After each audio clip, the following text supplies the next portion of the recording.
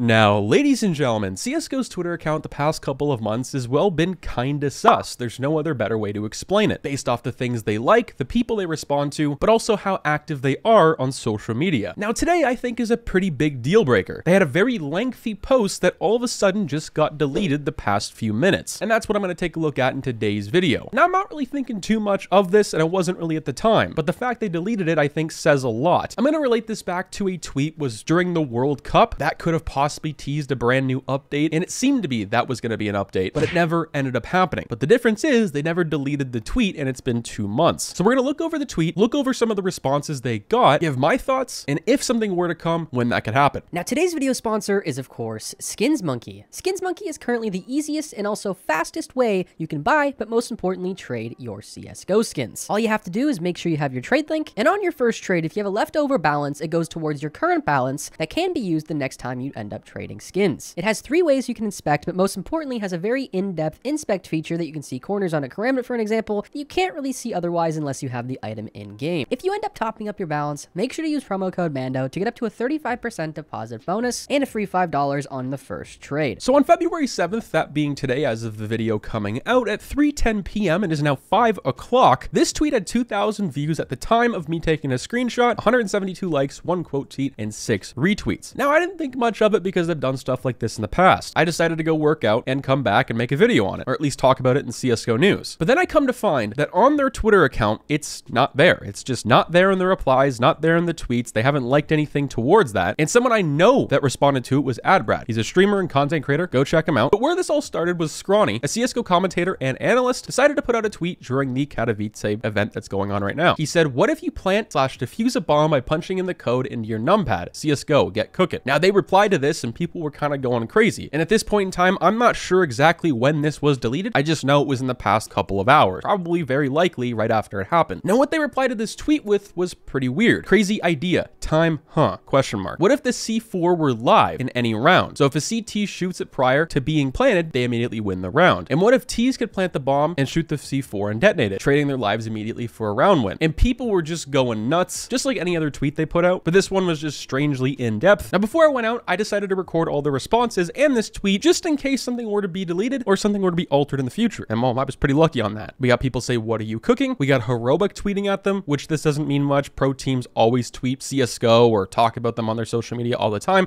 about a new update. It doesn't really mean much. The same thing with pro players. We've had many talk about Source 2 coming soon, like Rops. That never came to be. You got Vital CSGO replying to them. Bro, what? Source 2 memes. Can a CT shoot the bomb once it's planted to immediately lose the round as well? Retake nades become wildly dangerous. Some people are saying W idea. Other people, and I'm kind of on the same side, this would be worse than an R8 update. And most people replying to this are kind of like excited, but also at the same time, like, what are you even talking about? This doesn't make much sense. Now, since this was deleted, I'm starting to think because of the negative feedback and responses, that's why, but it's also on a Tuesday. Really, any week now at this point, we're probably going to receive some sort of update. It's just a matter of time. Now, if this were to transfer into an update, I don't think it'd be very good. But what I first thought when they said this was if you shoot the bomb as a T or CT, maybe it explodes and the other team automatically wins the round. That would be kind of cool. And the idea of punching in the bomb codes, I think, is a really bad idea because most people nowadays, I would say, have a keyboard without a numpad. And the skill gap there for remembering the bomb code, maybe it comes up on screen, you just have to type it in. I don't think that would go very well. Now, reasons why I don't think anything's going to happen over this is because CSGO at the very end of December, specifically on the 18th, put out a tweet during the World Cup and, well, got up a lot of attention. 29,000 likes, 1.3 million views. If CSGO had World Cup overtime, the match ends. Players are separated into 5 1v1 arenas based on their position on the scoreboard. Everyone spectates each 1v1 map. First team to win 3 out of the 5 wins the match. This is something that actually probably could happen, and I'm still thinking it might if they put it on an operation anytime soon. Now, I feel like at this point, I'm one of the only people with this footage, especially of some of these responses to this tweet, but I wouldn't think much of it, especially if someone talks about it later on in a video. Let me know what you guys think down below. Do you think that whole idea of you shooting the bomb and it exploding, is that good? Is it bad? Do you think putting in the numbers for the bomb code maybe after a certain rank is a good idea, or would that kind of ruin the game and take you out of the moment? Stay positive, stay sexy. I'm out, guys. Peace.